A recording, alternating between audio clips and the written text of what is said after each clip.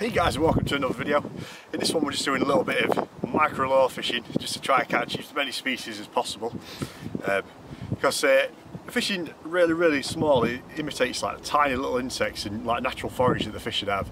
So you'll pick up like all your roach, rudd, bream, you name it, everything eats it, even your pike and perch. So all the lures I've got in my bag between 1 and 1.4 inch. So to sort of fish that effectively, you need the right sort of tackle. So I'll run over my rod and reel and line and everything that I've got here. I'm not named any brands or anything, so it gives you an idea what sort of tackle you actually need to flick. Literally, that's a 0.4 gram jig head. It's not ideal for that sort of lure, but I've seen some chub today, so I thought I'd fish a little bit slower with a bigger bait just to try and get some attention from them. But no joy on that part, but you'll see in the video. So we'll crack on with a little tackle talk and I'll run through sort of the general gist of micro fishing.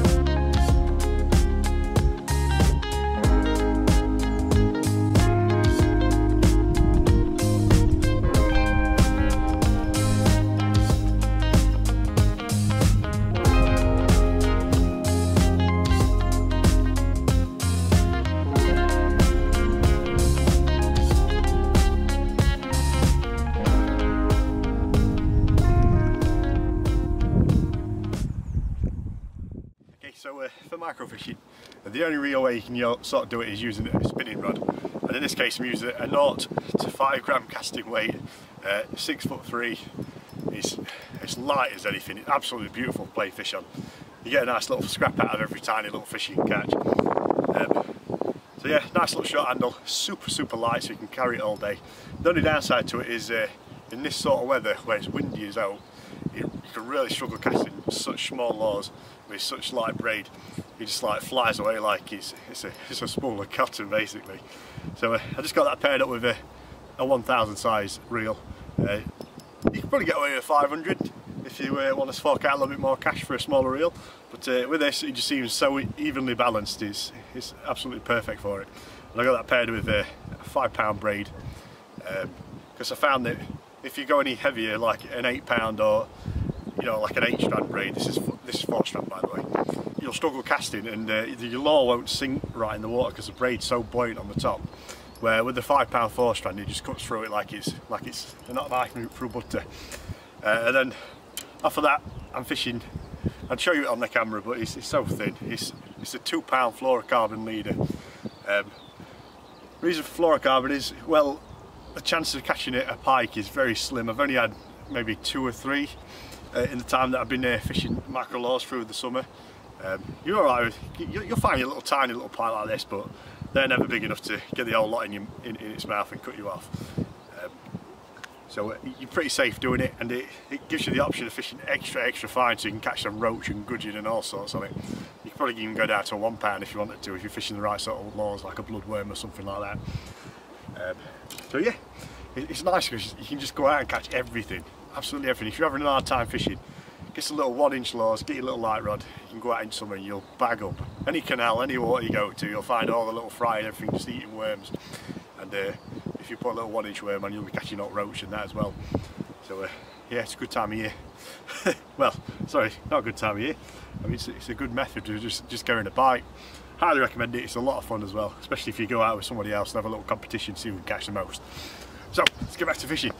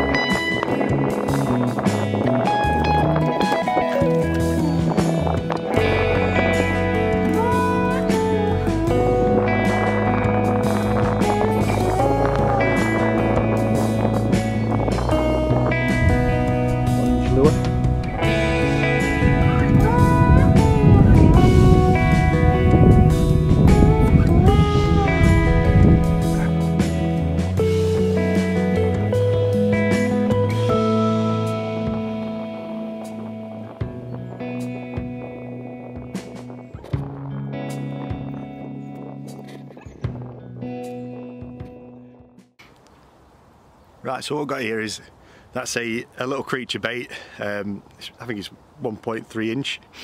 And that's my go-to sort of perch and chub lure. But this is a 1.3 inch Polaris worm. Now the red one works, but I've also caught on the gold one as well. The gold one's a nice one to use. But that one's really good for catching all the roach and rudd and all sorts, but you know, your general coarse fish. There was a bream earlier, you've probably seen it in the video now, that it was dogging that and it just could not get it in its mouth. You could see it in the water, it was snapping at you and trying to pick it up off the bottom and couldn't get it. Even though we were just static on bottom. Proper dumb fish, but it's bream that have been the hardest ones to try and catch for me on the lures. They just don't seem to want it, except that one, obviously. But yeah, and that's a size 12, 0.4 gram jig head. Which is a little bit too big for them. I could do with a size 4. It's not 4, a 14. I've got some 14 hooks, but I've got no weights to add to it. Normally I carry some shots around. A BB shot would have been perfect for it. And it would have been ideal. I probably would have caught a lot more of the smaller roach that was in the first swim. But you win some, you lose some, eh? That's fishing. I'm going to put this one back on. I'm going to go and try and catch some more roach.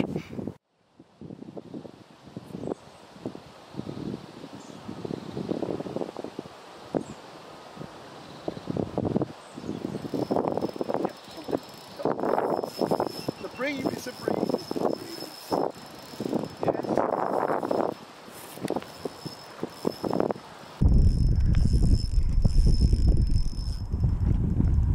Yes, first ever bream on a log.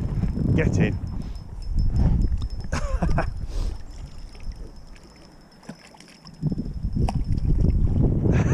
Yes.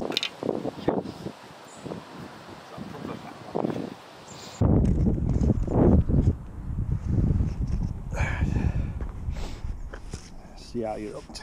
Should be hooked in there. Yep. There's the lot.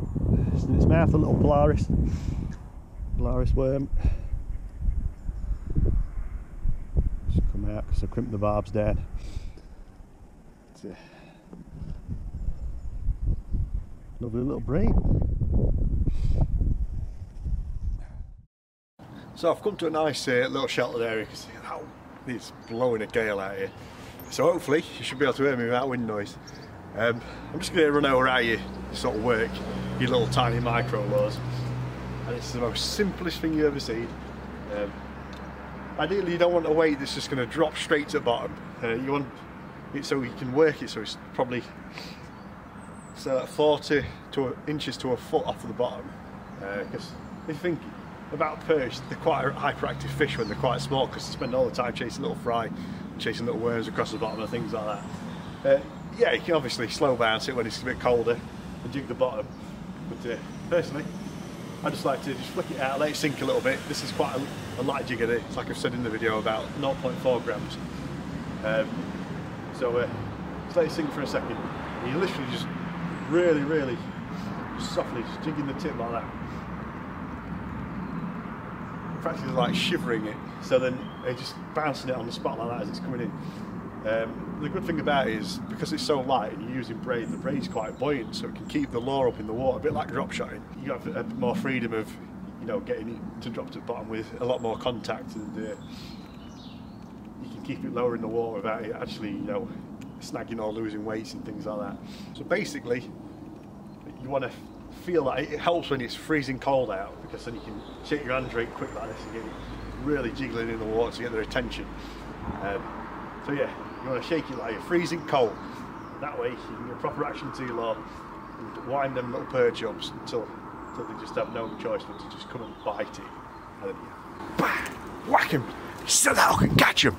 So we've come to the end of the video now, and I think it went quite well. I finally got myself a bream on the lure, and we got a few roach and what was it?